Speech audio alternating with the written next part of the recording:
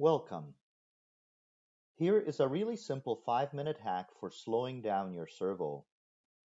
I use it for things such as retracts to make their action slower, less jerky, more controllable, and aesthetic.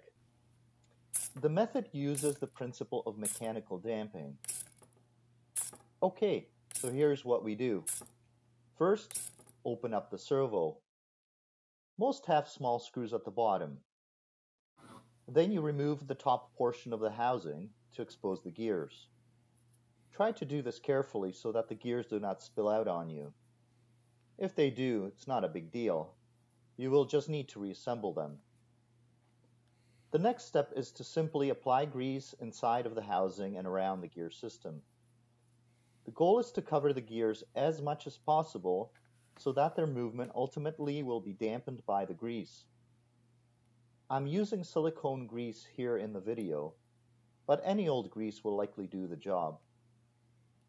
One thing to remember is that the servo will be even a little slower in colder temperatures, based on the simple fact that grease gets more viscous in the cold. And so that's it. To slow down your servo, just bathe the gears in grease. Thanks for watching.